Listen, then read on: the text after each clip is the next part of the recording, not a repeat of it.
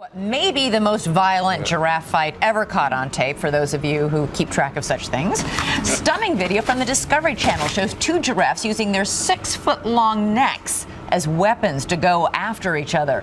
ABC's Paula Ferris has the story. Huge claws, sharp teeth, and aggressive antlers, all familiar weapons of the wild.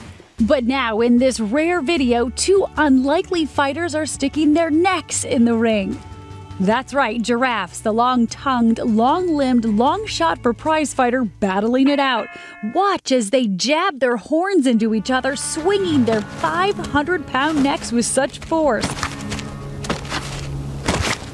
But Toronto-based predator expert Dave Salmoni says not to worry. It's a bit of a dance. The males know exactly where to stand, how to stand, and what the rules are. Crews spent a month in Namibia, filming what they assumed to be gentle giants for Discovery Channel's new series Africa, when suddenly their subjects revealed another side. People tend to think of giraffe as nice, docile, sweet animals, and they generally are.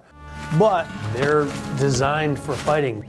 These two males are fighting over territory and likely a mate, but not to the death. The smaller, probably younger male will end up losing the fight, go away, get bigger, and then he'll get his chance next season.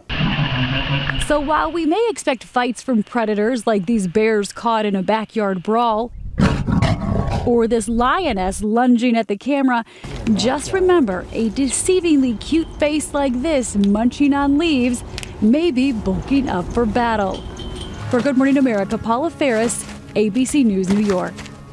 That just hurts. Oof. Wow.